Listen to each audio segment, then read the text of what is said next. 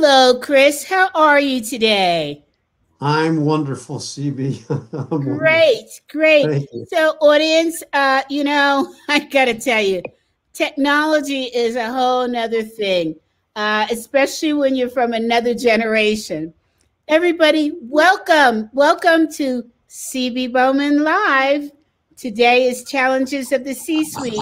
And we are so fortunate to have Chris Coffey come and talk to us. And you probably recognize the name. He's famous. Oh, yes, he is. He is one of Marshall Goldsmith's BFFs. And you all know what that means, right? He and Frank Wagner go back a long way with Marshall. And so, what better expert do we have to talk about the challenges that are faced in the C suite? Chris, welcome. Stop playing with your camera now because I'm we're trying to live. figure out which camera's working. You're actually over here. Well, if I look at you, this is what you get. So I'm trying to focus on the camera so that I'm looking at you. Okay, look at me. Beautiful me. Yeah, right. Okay. So Okay. just focus on me. And first, why don't you tell the audience a little bit about yourself? Well, that's a big question. How far back do you want me to go? Let's go back to the days you met Marshall. Oh, okay. I actually met Marshall and Frank at the same time, and they were both working for Paul Hersey at the Center for Leadership Studies. And Paul Hersey, for those of you that may not know, he and Ken Blanchard created situational leadership. And Frank and Marshall had started working for Paul, I believe, around 1979. And at the time, they were teaching situational leadership. And they simultaneously, Paul was creating a videotape program of situational leadership. Now you got to project back. This is 40 years ago. It was being put on 3/4-inch videotape, which, depending on how old you are, you probably have never seen one. This was certainly before Betamax or VHS or any of that stuff. I was going to say, most of our audience won't even know what that is. Well, 1980 was 1980, before fax machines, before any of this stuff, the tools that we have today, which we just experienced, the challenges those of our generation have. Yeah. So anyway. No, wait, Chris. Speak for yourself now. So they brought me in. Now it's interesting, a little bit that maybe the audience would like to know is, how do you get into this business and what have you? For me, it was totally circumstance that presented it. I had come out from New York City, and I was under contract for 20th Century Fox. I was an actor, and I came out to do a movie with John Ritter. And, I'd been in and out of law school, the Navy, ski bum, a lot of that stuff was in my past. So I was in my early 30s at that time. And they actually brought me in to facilitate the taped version of Paul Hersey teaching situational leadership. So that's what I came in at the center to do. And that was in the early 80s. And I loved it. I mean, and, I was pretty much the lost soul of the 60s, not knowing what to do. Everybody thought I was always going to be an attorney. I thought I'd be an attorney. And I just didn't really want to do that. But you have to do something. And then this opportunity presented itself. And I said, wow, I like being in front of the audience and teaching. And it was good. And so Paul took me under his wing. I'm sure that many people want to know, how did you get from being a ski guy? How did you pass the interview when you had no experience in it? And also explain to our listeners what situational leadership is. Well, situational leadership is probably the most taught model in corporate America. It really is based on, matching your style, your behavior as a leader with the readiness level or development level, if you will, of another individual based upon the specific task. And we all have different readiness levels, and readiness is a component of ability and willingness. Ability, do you have the experience? Do you have the education? Do you have the training? And willingness, do you have the confidence? Do you have the desire? Do you have the incentive? So I could judge my readiness level from a technical point of view is pretty much an R1 or an R2. I pretty much don't have a lot of ability, and I don't have a whole bunch of desire or confidence. So I need somebody to walk me through step by step, what, where, when, and how when I'm working with a computer. If you're going to ask me about something else, skiing or golf, which I'm quite proficient at, I don't need a lot of instruction, what, where, when, or how, or, on other things. So we all have different readiness levels based upon our experience, our education, our talent. And so good leaders adjust their leadership style to the readiness level of the people they're leading. So that's situational leadership in a nutshell. And I love teaching it. And I weave that quite extensively into all of my coaching. So before we get to that, tell us how you got that job. That's what I want to know. Well, it was, let's see, a little context. My mother was one of 17 children. Whoa. 17, yeah. I have 68 first cousins on my mother's side alone. And I was always sort of somebody that everybody said had tremendous potential, but was the class clown and, screwed around. I wasn't a very particularly good student. I was a good athlete, but not a particularly good student.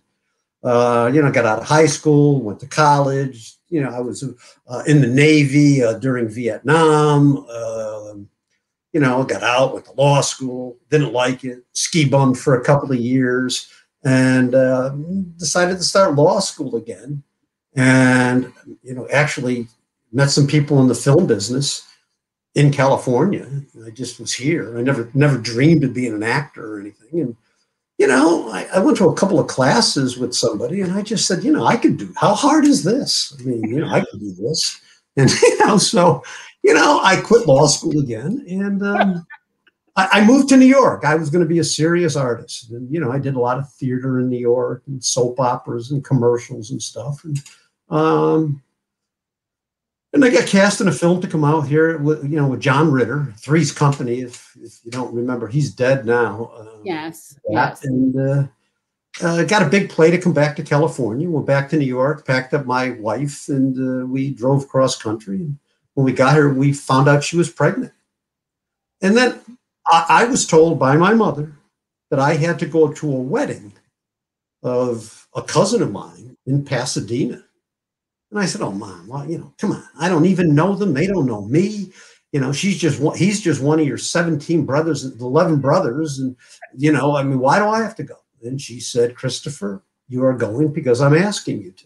Well, okay. So I went. And at that wedding, I met a cousin of mine who was the managing partner at the Center for Leadership Studies with Paul Hersey and Frank and Marshall. And he was an adult, and I was trying to become an adult. And now that I was going to have a child and everything else, trying to figure out, how to be an adult. And so he invited me down to sit through a class Paul Hersey was teaching. There were probably 30 people there, college professors and everybody else. And at the end, I had been brought down that maybe I could facilitate these 3/4-inch videotapes. Everybody didn't go get their PhD to put on videotapes of Paul Hersey, because everybody that worked there was a former college professor and had their PhD, and I certainly didn't. And Hersey's was interviewing me. He had his gold chains on, and he drove his Ferrari, and he had his Rolex, and all of that. I didn't know him, and I go in, and he interviews me, and he says, "Well, Joe tells me you might want to do this. You have no background. How can you possibly teach this to corporate executives?" I said, "I don't know. Joe kind of thought that I could do this, and right background." And he said, "Okay." He said, "Well, what if you're in front of a class and somebody asks you a question and you don't know the answer? What would you do?" I said, "Well, I'd probably turn it around and ask the class and get them discussing it and whatever." He said, "Okay, that's a good technique. But what if then they said, 'Well, what do you think?'" And I was a poor kid growing up, and I grew up in a government project, and I was I didn't take the authority terribly well, and I said to him, "Well," I said, "then I'd call a break and I'd call you because you know everything, and you'd give me the answer, and I'd go back in, I'd tell him the answer." I love this. And I had enough of this, and the whole meeting lasted 10 minutes. And when I got a certification, they spelled my name wrong. I was done with this. I thought, this is just foolish. And I drive home, and the next day, my cousin calls me and he says, "Hersey wants to hire you." And I said, "Really?" He said, "Yeah." Now, what I found out, there were 3 other college professors that were in this class that wanted that part-time job. So, they gave me so, several months later, I was sitting on Paul's boat with him. And I said to him, "What?" Well, they had a big boat in San Diego, and we're sitting there having a glass of cognac or whatever we're having. And Paul liked me. He liked me. And I said to him, "Why me?" And he said, "Well, he said, a lot of people get in front of corporate executives and, they pontificate and, they talk down to them. And so many of them are college professors that are used to having 20-year-olds in front of them.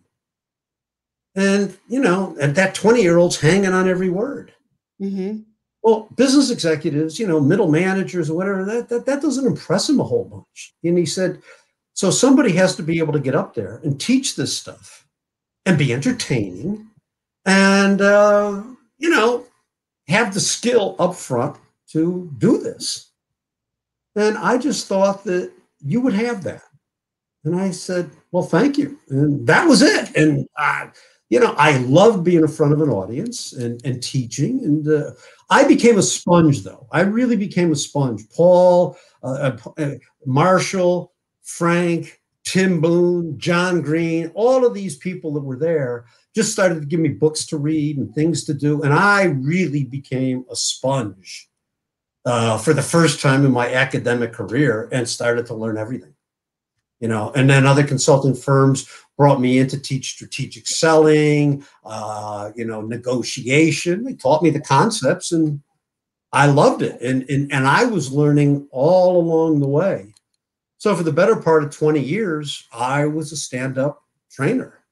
And I got to teach at UCLA. Frank Wagner got me into UCLA in their prestigious technical manager program, where I taught Sit Lead, Excellent Manager, DNA of Teams, Influence Without Authority, strategic planning. And these are all things over 20 years at UCLA from probably 1990 to 2010. It was great, twice a year in this very prestigious UCLA program. And I loved it. So that's pretty much been my career. And then around 2000, Marshall, Frank, and I reconnected when we really got into coaching. And so what I feel fortunate is to be able to take all of the stuff that I've taught for 20 years and really incorporate it into my coaching. And that's really rewarding. So often at the end of a training program, you have people fill out the smile sheets and they rate the professor, and they rate were you entertaining and was it useful and were the chairs comfortable and all of that stuff. But you never really found out. Did anybody ever really take this stuff and do anything with it? Mm-hmm. And so it was always rewarding to get the reviews. I mean, one of the ways I referred to it was the consultant beauty contest, and I did well in those, being entertaining and, and doing all of that and teaching it. The coaching really, I love it. It's, I'm a teacher at heart, I guess. In fact, now when I put on applications for things, people say your occupation. I don't put down executive coach or, consultant. I put down teacher. It's what I am. So I love the story. So right place, right time, and thank you to Mom. Thank you, Mom. Thank you, Mom. I mean, you think about moments in your life that, the road less traveled. You can go down this path or that path, and what path do you take? I mean, I remember my mother, didn't have a lot of education, but, one of the things she always said, Chris, there's always two choices. There's always at least two choices, and you can take this road or that road. And thinking through, what's the choice you want to make? Mm-hmm. And then, and another seminal moment was, when I got out of grammar school. I was raised Irish Catholic, and I went to a little Catholic grammar school. And the principal came to my parents and said, look, if he goes to the public high school, you got a good chance of having him a juvenile delinquent. He, gets in trouble. No big trouble, just a class clown and doing things that, I was a class president, but I was also the class clown. And so he really suggested that they get me down to the Jesuit prep school, which was 30 miles from my hometown in Connecticut. And I didn't particularly want to go, but I got in. And I spent 4 years with the Jesuits. And in fact, my homeroom teacher senior year in prep school was a guy named John McLaughlin, who had the McLaughlin group on TV for years. Yeah, and it was interesting. He challenged me to get on the debating team and this and that. And, I think it's seminal moments, that just changed my life. Yes. Yeah. He said to me, you're going to be a teacher. And I thought he meant teaching fourth grade English or something. I said, I'm not going to be a teacher. I'm going to go to law school. And, here I am, a teacher. So that's funny. So I want to go back to the leadership. So you spoke about situational leadership. What other leadership styles are there, Chris? Well, look, I mean, in situational leadership, they talk about directing, coaching, participating, and delegating.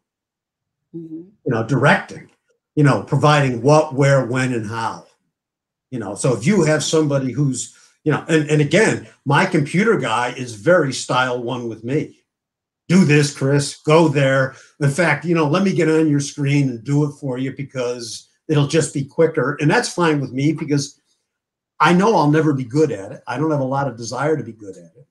Coaching is more, okay, you got somebody who has the desire, they want to learn, but they need coaching. It's like teaching a young kid how to ski or play golf or read, finding out what they like to do, what interests them, and giving them the opportunity with structure, how to get better. Repeated, purposeful, focused attention.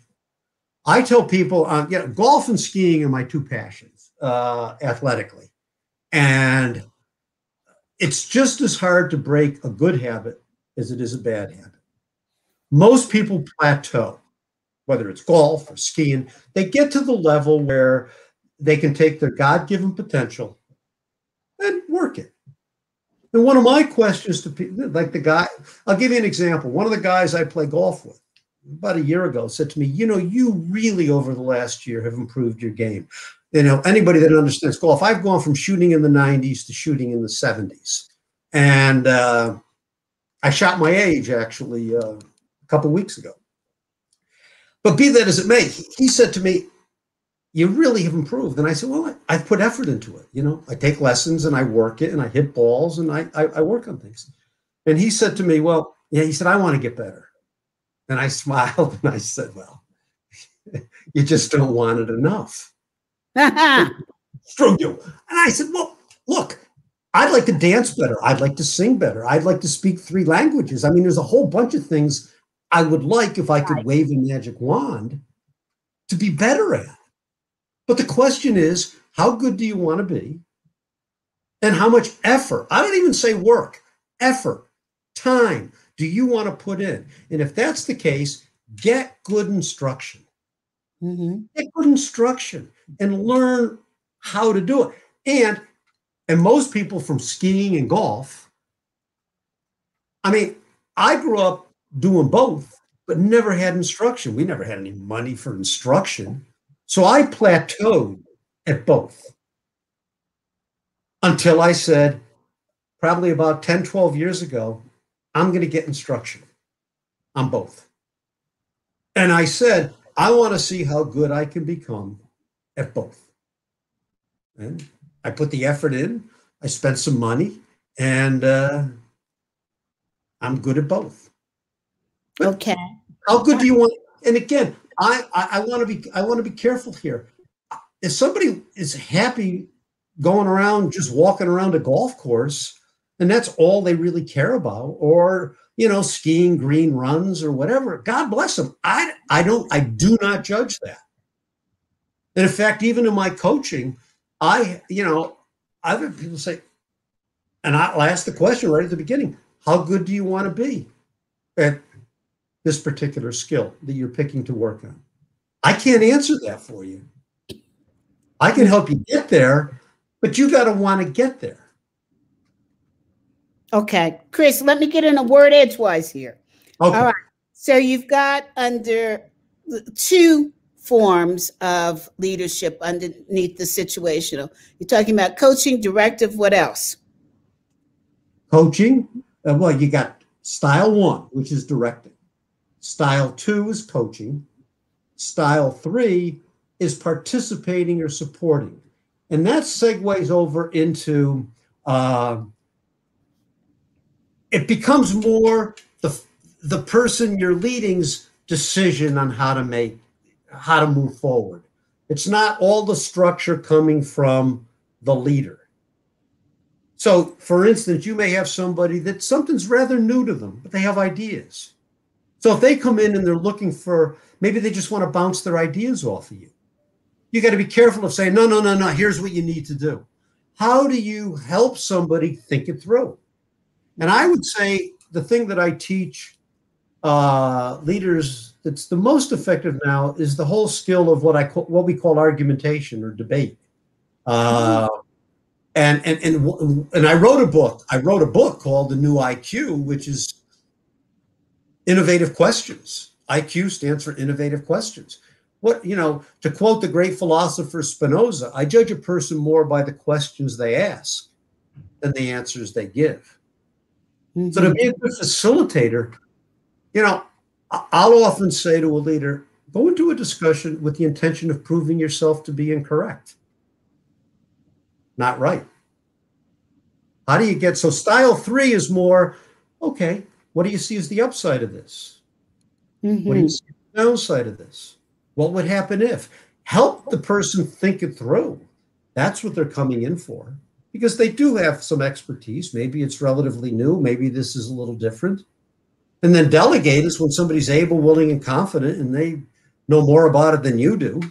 Then you can turn it over to them. A lot of leadership says, well, in order to be successful, you got to delegate. Well, you got to delegate appropriately. If you delegate to somebody who doesn't know, you get bad decisions quickly. So the ability to be flexible as a leader and ask good questions, not with the intention of proving yourself to be right, but to help somebody else really think it through and do a cost-benefit analysis. What's the upside? What's the downside? What could go wrong? And, that's huge. Okay, we got 3. What's the 4th? Delegate. The 4th would be delegate. turn over responsibility for the decisions and the implementation to somebody that knows how to do it. They know how to do it. Why are leaders afraid to delegate?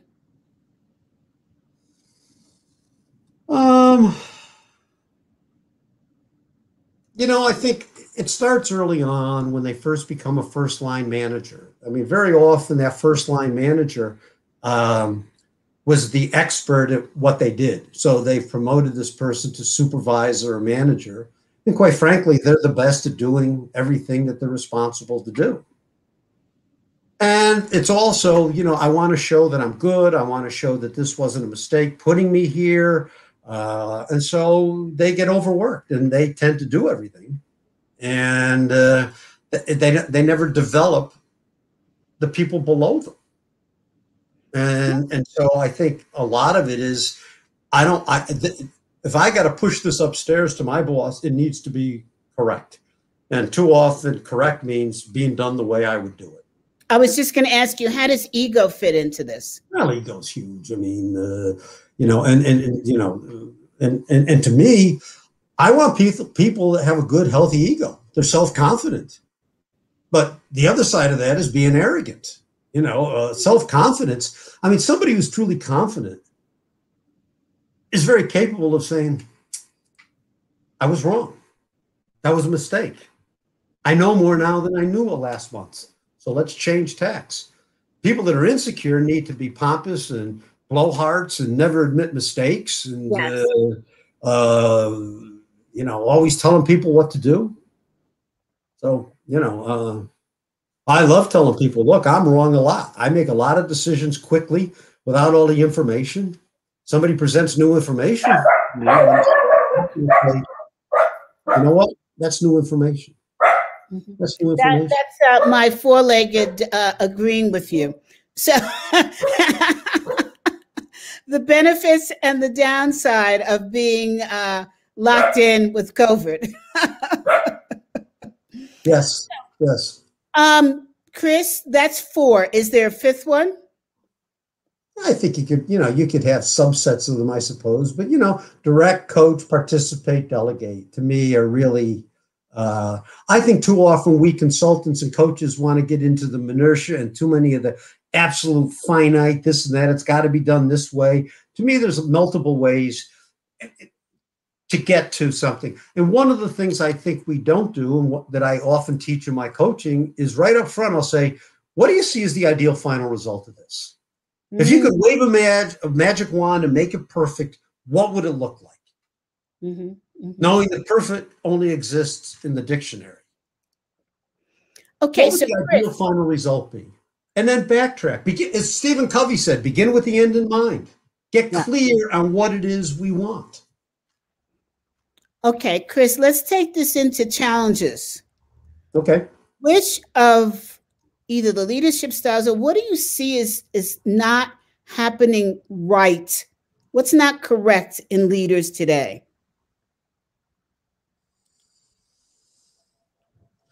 Well, you mentioned egos. I think too often leaders rely, to quote Marshall's book, what got you here won't get you there.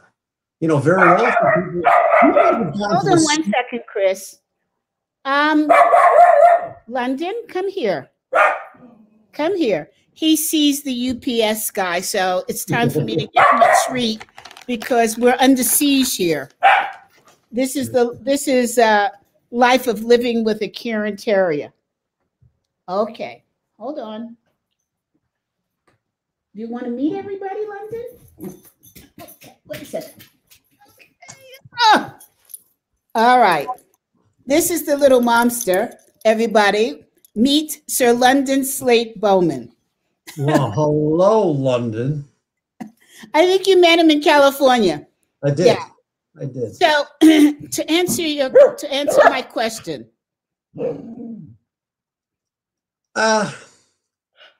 What do you see as the problem today in today's leadership? And you can go with more than one answer. Well, I think to a large extent, it's, again, to quote Mark, what got you here won't get you there.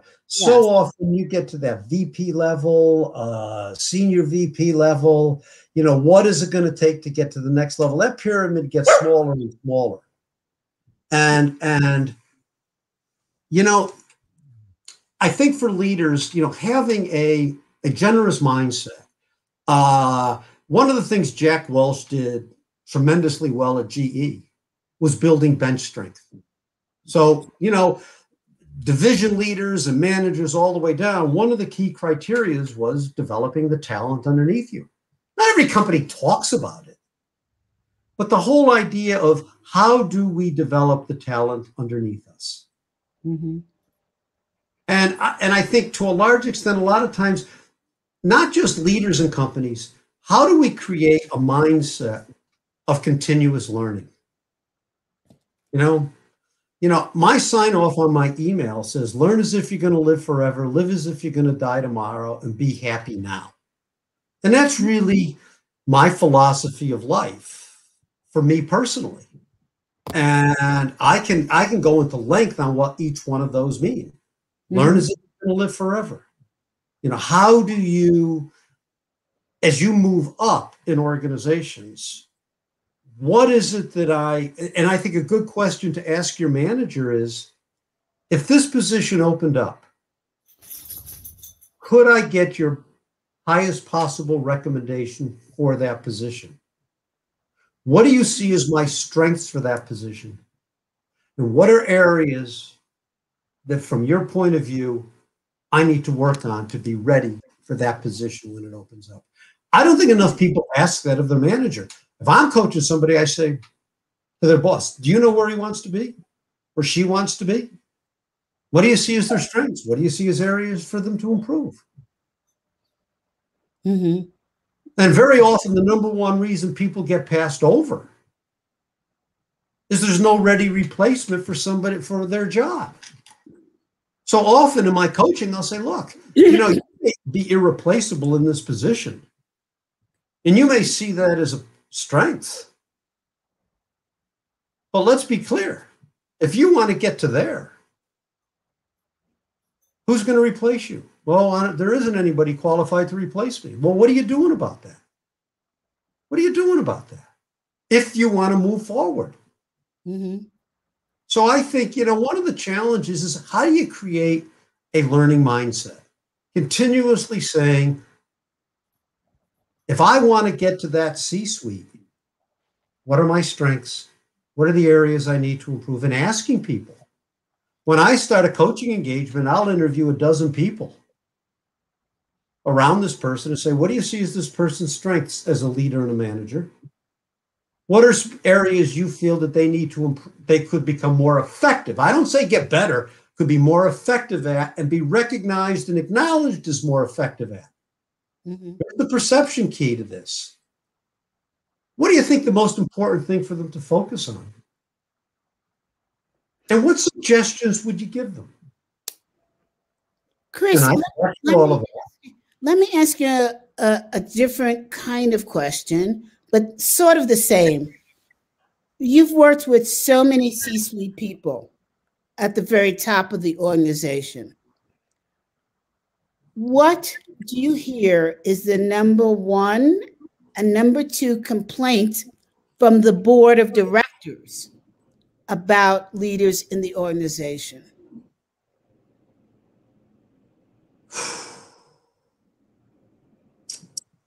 I can't really talk from the board of directors' point of view with a lot of expertise. But I can talk about, working with division presidents in Fortune 100 companies, the senior VPs, the chief financial officers. A lot of the focus becomes, if you're successful, maintaining the status quo. And how do you, when I've taught strategy, it's think strategically, focus sharply, move quickly. Think strategically. Getting people to think about future factors, address assumptions, anticipate the future, and identify strategic issues that are right in front of you. And if you look at what's going on today, and instead of what they tell me, it's just, to me, it's clear on its face. I mean, a new acronym that's come into our lexicon in the last year is DEI. Diversity, inclusion, equality. Is that a trend or is it a fad? I mean, I ask a lot of questions of people without saying, I can tell you how to run this oil company. And I think looking at trends, what's going on, when you get up to that C-suite, it's just not in your organization. Let me add one, a trend. One, I think added to that mix that you just gave is a reality, a necessity of life that's been ignored.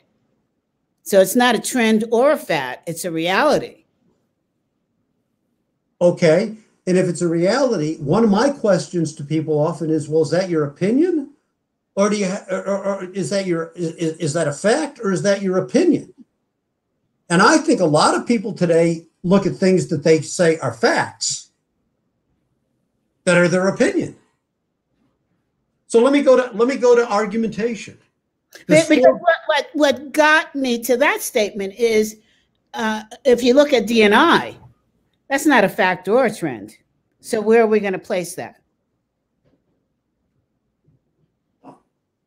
Well, say more. I mean, it's four words. It's three words that have come into the acronym itself. But what the acronym stands for is not a trend or fad. It's talking about social justice. And we would hope it's not a fad or a trend, right? Absolutely. So, absolutely. Yeah.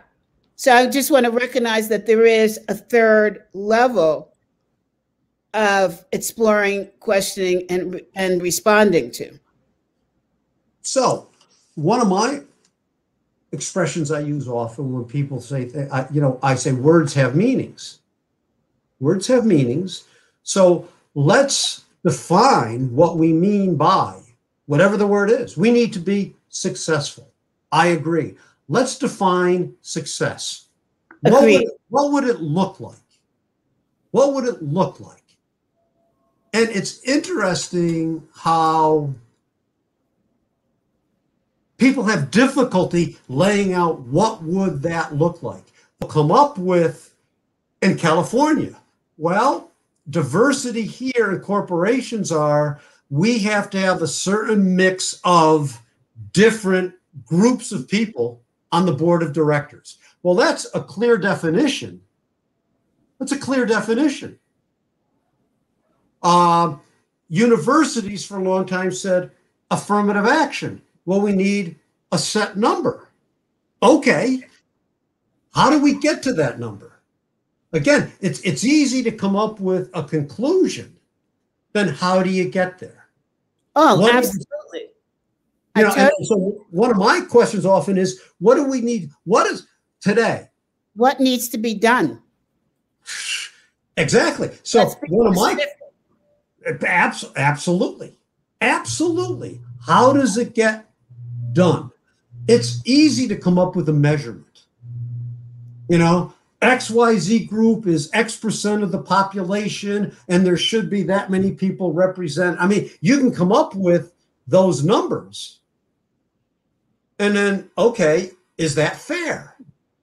I don't know. I mean, you got to come up with it. Do we create a meritocracy? What does that mean? How do you get there? And so I think often challenges for the C-suite and everything else is to come up with, how do we define it? And so one of my questions, and I've gone through this with a number of clients, and I see the pluses and I see the minuses and I see the challenges and I see what's tending to happen in some big companies. And I can share a couple of those stories that are real stories. Now, I also do believe that. Oh no, go back and share some of those stories, Chris.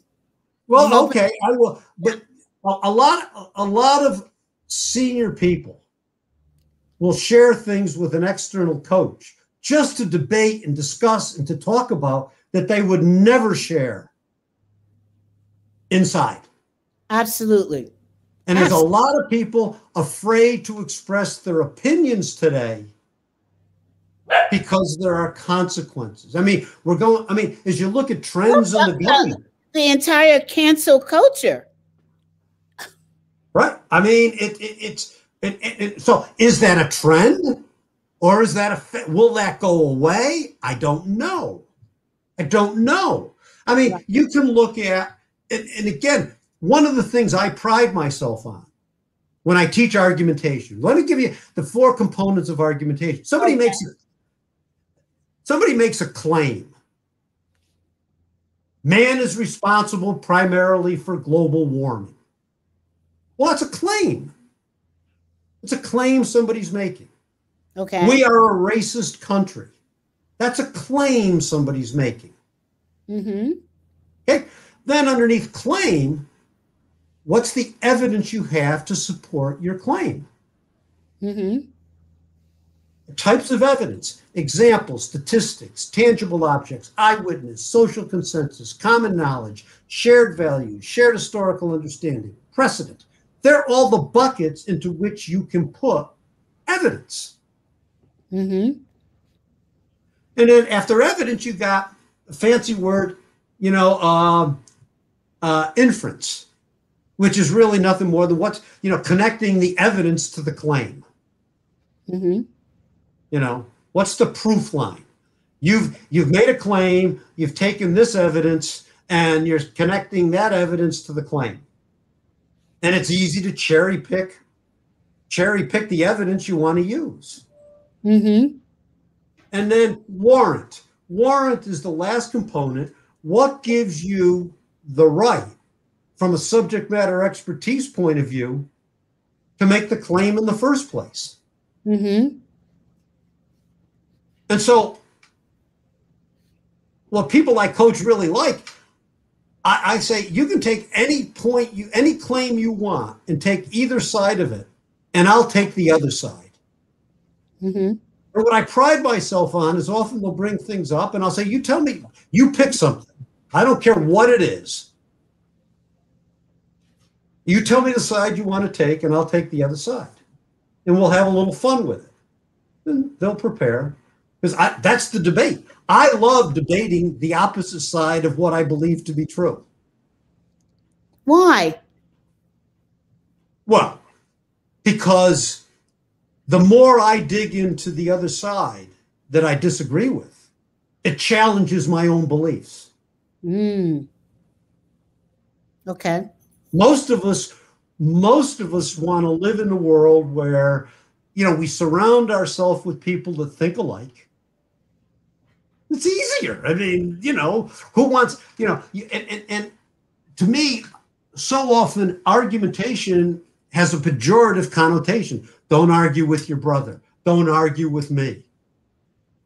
And I think to a very large extent, people have lost the skill of debating. Yeah. I got a point of view. You got a point of view.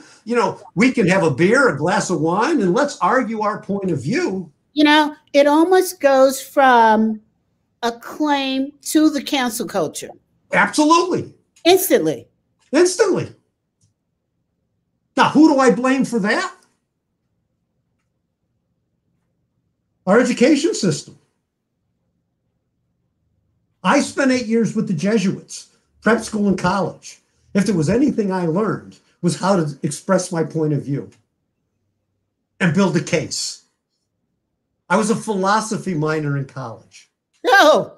Yeah, Okay. So, there you have it. Well, I always felt if I could fill blue books with a lot of drivel, they wouldn't read it all. At least they'd pass me.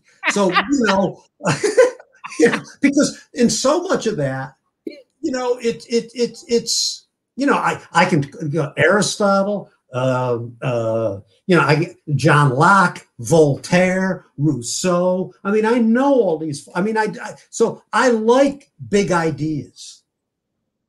I like big ideas, and I like to be able to debate different ideas. But I think it's a skill that's been lost. I mean, just look at college campuses. You got safe zones, and you got if somebody's offended on any level, it's I mean, it just, to me, that's dangerous. It's dangerous. That's a direction that I can't go there. Okay, but Chris, we've got 15 minutes left. Let's take this ability to debate, to argue, to converse, what we just used to say, converse. I'm from the era that you went to Greenwich Village in the coffee houses, right, and you sat there and you debated your thumbnail for 2 hours, and you walked away feeling rejuvenated and, pumped. Okay, we've lost that. How does somebody in the C-suite bring that kind of energy back into the corporate space? Because that's where creativity comes from, is my belief. I'm also a graduate of the New School for Social Research. We learned how to argue. We learned how to debate. But how do we bring that into the corporate or organizational environment without punitive results? Okay, I'm going to tell you a couple little stories. I was working with the division president, and I interviewed, the C-suite around him, and it came back that people really liked him. He was a Brit, very erudite. He'd gone to Oxford or Cambridge or something, I don't remember. And the feedback back to him was they were a bit intimidated by him. And and they complained about not really having the opportunity in their staff meetings to debate things, and that they were, and so that people didn't speak up. Mm-hmm. So when I'm debriefing this with the president, he gets a little huffy, and he said, "Damn it, we're all big boys and girls here. We're getting paid a lot of money. We really need to mix it up and this and that." In these and challenge each other's point of view. And I said, I agree. I can't disagree with that. And he said, they're just whining. And I said, well, okay, that's a point of view. I said, you were on the debating team at Oxford, weren't you? And he said, I was. Now, I learned that from somebody that I interviewed who said to me, it's not a level playing field in there. He knows more about these things than we do. And so I said to him, you were on the debating team at Oxford. And he said, yes, I was. And I said, well, this may come as news to you. None of them were. I said, you're pretty good at undressing somebody in a meeting, aren't you? You're good at it. I'm good at it. I can do that at a cocktail party if I choose to. With the questions I ask, I can take somebody right down a path and then make them look like a fool. And I said, you're good at this. They're not going to challenge your thinking in a meeting. And then he said to me, well, one other the youngest guy in the C-suite might have been the chief legal counsel. He does. And I said, yeah, he was on the debating team at Dartmouth. And I said, and you've kind of taken him under your wing and you two debate each other and everybody else watches theater. That's what they watch. You two go at it. But the rest of them aren't going to do that because it's not a level playing field. So we talked about it, and he went in the meeting. He said, I got my 360. Here's what you said I'm good at. Here's some areas I need to work on. I know a lot of you have been recipients of some humiliating behavior from me, I apologize. I apologize. We do need to debate in here. We need to mix up ideas. I'm going to do a much better job of listening, looking for what I agree with, before what I tell you I don't quite see the same way. We need to do that. Now, a couple of people called me and said, well, let's see who does that first. And my coaching to this person was, look, you have to, I said to him, I want you, here's a little task the next time. I want you to count how many times in your hour staff meeting you choose to not comment or speak on what somebody says. And I asked him, I said, of the hour staff meeting, what percentage of time do you think you speak versus others? He said, I probably speak 30, 40% of the time. I said, I want you to eyeball it next time. Just, kind of keep track of, in the hour, how much time are you talking versus others? Because I don't know. He said 30, 40%. And so I said, call me after. He called and he said, it's interesting. I was very cognizant of that. And he said, I'm sure I still spoke over 50% of the time. I said, what'd you learn from that? He said, I just love to hear myself talk. That's huge. That's huge. So I said, here's what I want you to do the next one. I want you to count how many times you choose not to comment. If two people are going at it a little bit, why interject yourself? Let them go. Because everybody's waiting for you to say, well, okay, here's what I've decided. And what you find out from that is who really thinks in here, who's coming up with new ideas. You can't mandate have new ideas. How do you change what you do to encourage more discussion? In daily sheets that I have executives put out, I'll say, did you defer to somebody else's point of view today? Did you build off of somebody else's idea today?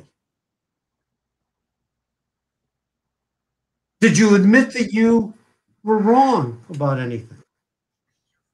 And it's fascinating the epiphanies people have.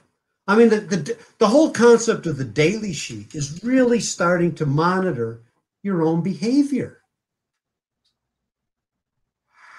If you interrupt somebody, apologize.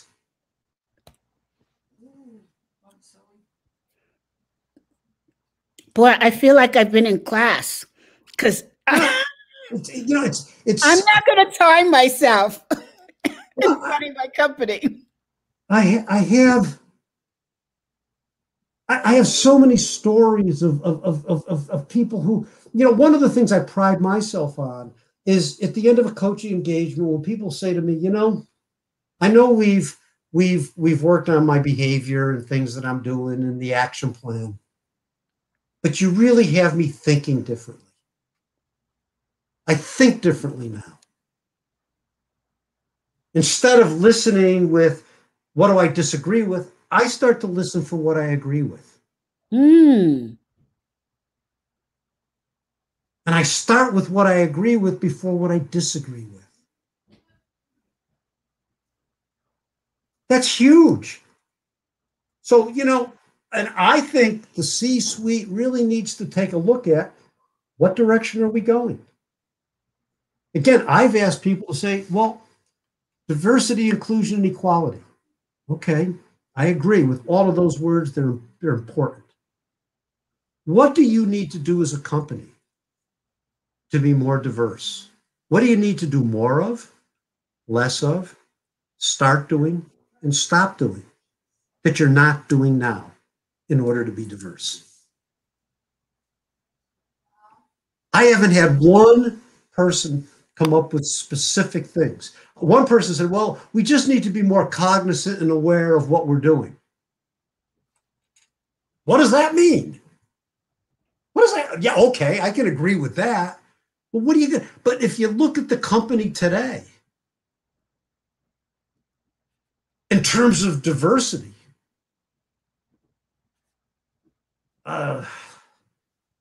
you know, are you promoting the most qualified person into that position? Or are you saying, you know, we need to have more of this particular group being represented? And what's the cost of that?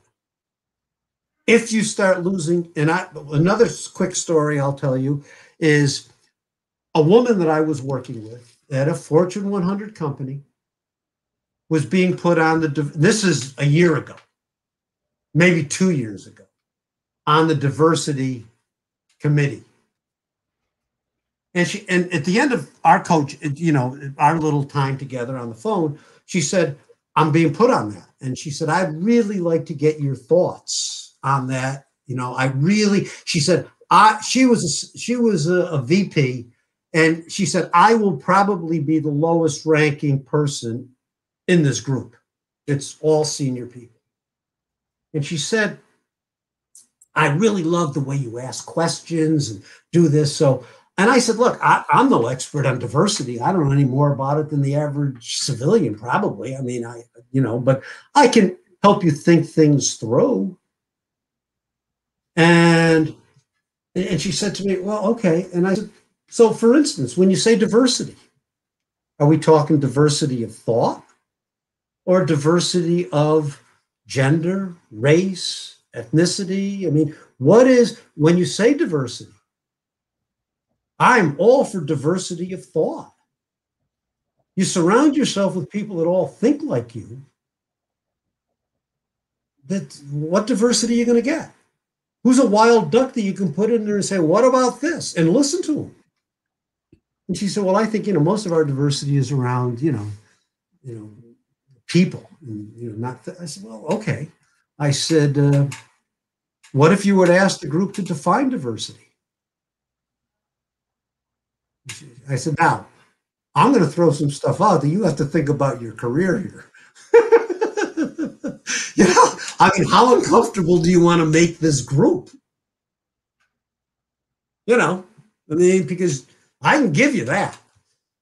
But, I said, let's, when people talk about people not speaking up at work, I said, look, it's easy for me to speak up because my life isn't dependent on that out there. But if you're a school teacher or you're working in a company, and you got a couple of kids and a wife and a mortgage and college tuition, you got to say, I'd like to open my mouth a little bit more, but, that'd be career limiting. Yeah. So how does that C-suite encourage people to speak up? I don't know. No. I don't know. Chris, one thing, we've got 2 minutes. What is a daily sheet for people who are listening in?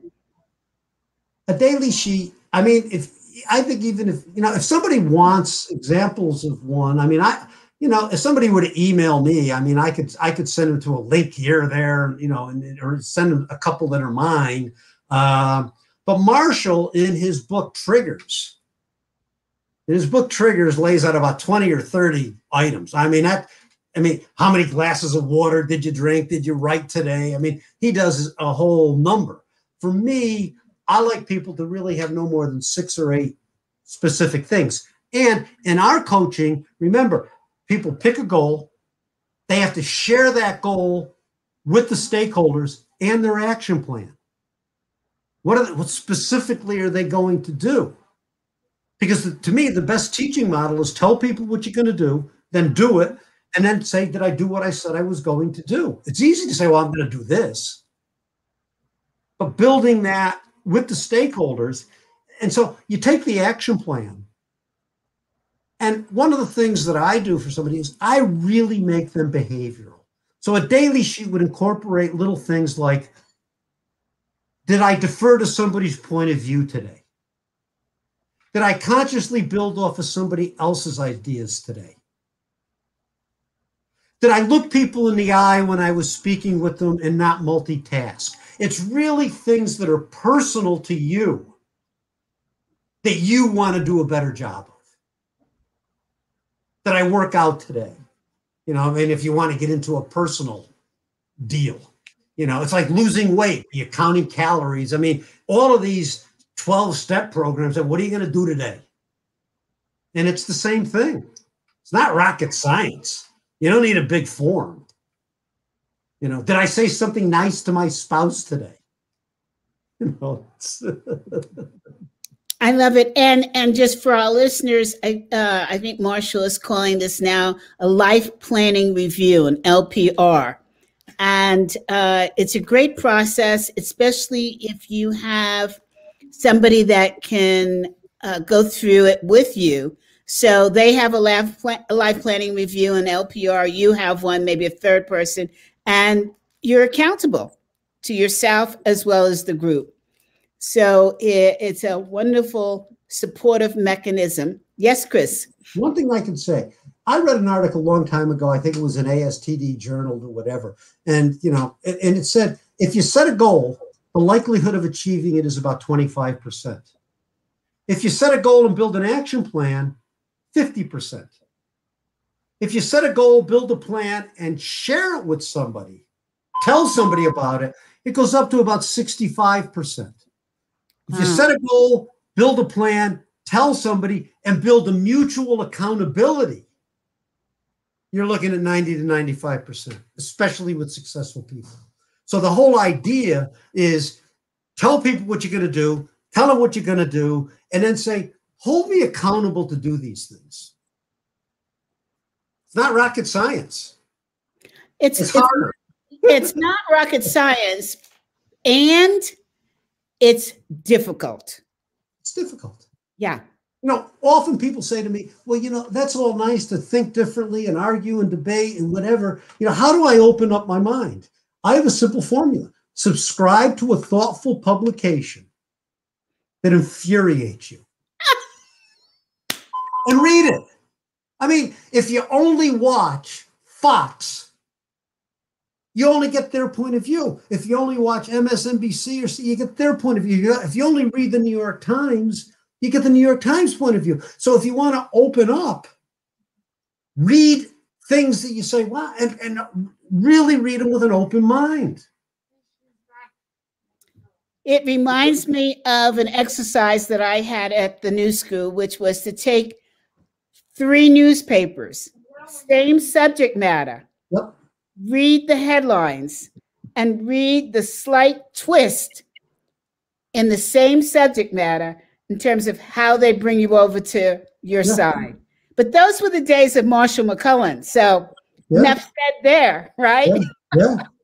And we've lost so much of that. We have. Yeah, and it's sad. I mean, so back again to the C-suite, looking at trends, what's going on, how's this impact my company? I mean, think about it. If you're in the energy business, how is the decisions that the Biden administration is impacting our business? If you're in the healthcare business, are we going to go towards single payer? I mean, these are all big questions for the CEOs of these types of companies. Yeah. It's huge. Yeah. And without thinking, I mean, you can go down the list. How did Howard Johnson's disappear and Macy's and Sears? And I mean, all of these people owned an industry. Yeah. But without forward thinking about where are we going? The internet has structurally changed the world. Well, take a look at Good to Great. Yeah. How many companies are still there that Jim talked about in that book? Yeah. Go back to In Search of Excellence. Another one. I mean, you know, again, I mean, so nothing lasts forever, you know? And one of my existential questions is democracy sustainable long-term?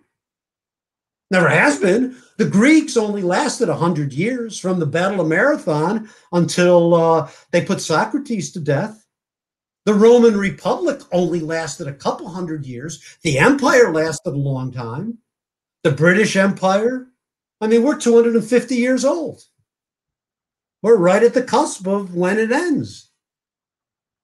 When it ends. I mean, and we're seeing signs of it breaking now. We're seeing signs of it breaking now. Cancel culture.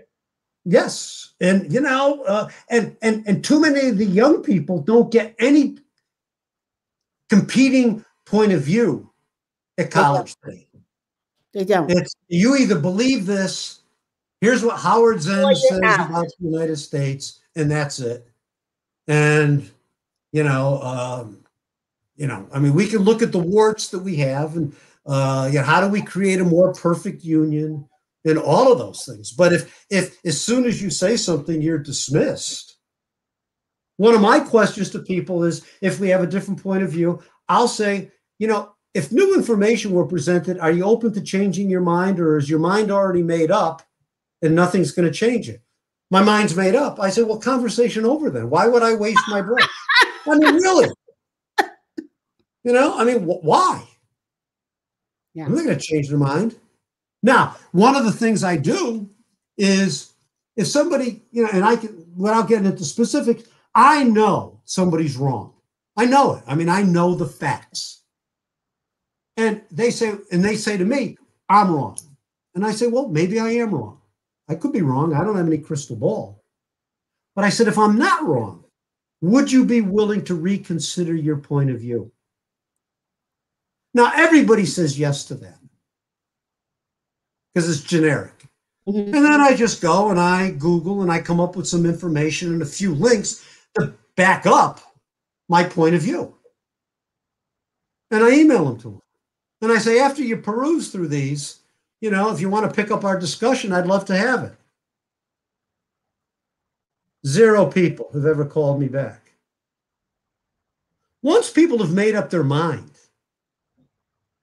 once they've made up their mind, if they're not open to new information, it's shoveling against the tide. You're wasting your time.